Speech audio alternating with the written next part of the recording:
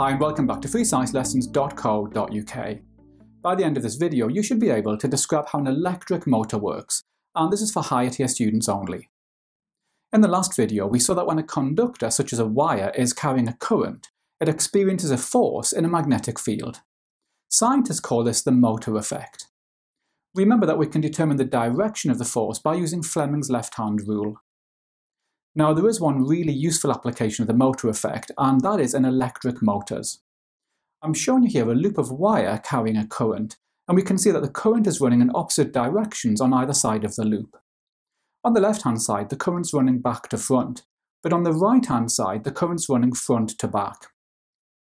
We've now placed the loop of wire in a magnetic field. Now the wire experiences a force on both the left and right sides like this. Using Fleming's left-hand rule, we can see that the force on the left-hand side acts upwards, and the force on the right-hand side acts downwards. So now we've got a moment on the left-hand side and a moment on the right-hand side. This means that the loop will rotate in the clockwise direction like this. However, there is a problem here. Once the loop's at 90 degrees, it will stop rotating. Imagine that the loop rotates beyond 90 degrees.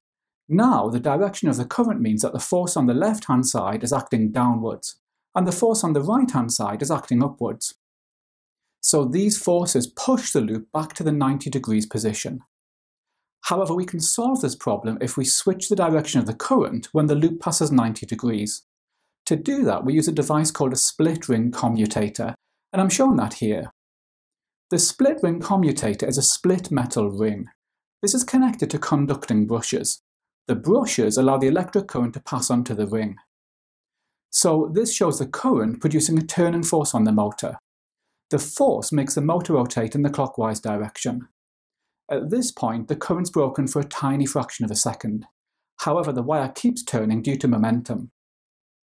Now the current switches direction, so once again the force on the left-hand side still acts upwards, and the force on the right-hand side still acts downwards. So as you can see, by switching the direction of the current, the split-ring commutator allows the motor to keep rotating in the same direction. Remember, you'll find plenty of questions on the electric motor in my revision workbook, and you can get that by clicking on the link above.